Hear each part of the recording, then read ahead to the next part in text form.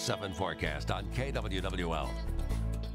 Good evening, I'm Storm Track 7 meteorologist Brandon Libby. It's been a really hot and humid afternoon. Dew points have been in the upper 70s and air temperatures in the upper 80s and low 90s. Our heat index has approached 110 degrees at times. We'll still have this heat advisory in effect until 8 p.m. and in that time period we'll likely see our heat index between 100 and 105. So continue to stay cool and drink plenty of water. Now that heat and humidity will lead to a chance for some scattered storms through tonight, some of which could be strong to severe. That will continue through early tomorrow morning, but tomorrow looking really nice. Once those storms clear out, we'll see mostly sunny skies and our temperatures will kind of drop a little bit, but our humidity will be much lower. And by Monday, we'll still see a chance for storms, but overall the high heat should stay away. Here's Future Track, and we have been seeing a little more cloud cover for this afternoon, and we'll see that through this evening. And then that line of storms will approach from the northwest right around 11 p.m.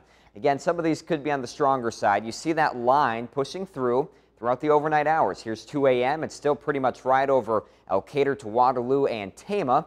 And then by about 5 a.m., it continues to weaken and push out, so we should be just about done with the rain by 6. And for the rest of the day, we'll see mostly sunny skies, and it should be a pretty nice close to the weekend.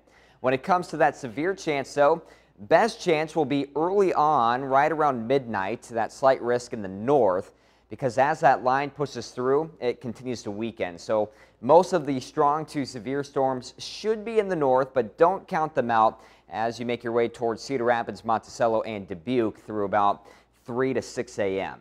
Now overall, our dew points will continue to fall after those storms move through and a cold front eventually. So we'll see them falling through tomorrow down to about 65 on Monday and then getting back up there by Tuesday into the upper 60s as a little more humidity will try to push in.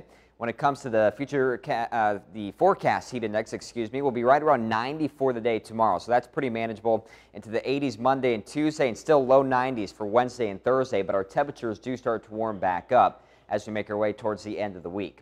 So for tonight, lows will remain in the low to mid 70s. It will be breezy. And once that cold front and the storms push through, we'll see a southwest wind becoming northwesterly at 10 to 20 miles per hour. And then for tomorrow, high temperatures will still be in the 80s, but about the mid to upper 80s as we'll see mostly sunny skies and less humidity off of a continuing northwest wind. Here's your city-by-city forecast. We'll be down to about 83 or 82 on Monday as we'll track just a chance for storms. And then by Tuesday, becoming a little more scattered. We'll still see our temperatures in the low to mid 80s. Here's your 10-day forecast. We start that warm-up, though, heading into Wednesday, looking dry there and still fairly humid. Thursday and Friday, a few isolated storms will be in the mid to upper 80s and then back to the low 90s by next weekend. Heat indices back to near 100 degrees as we'll keep the isolated to scattered storms through the weekend and into next week.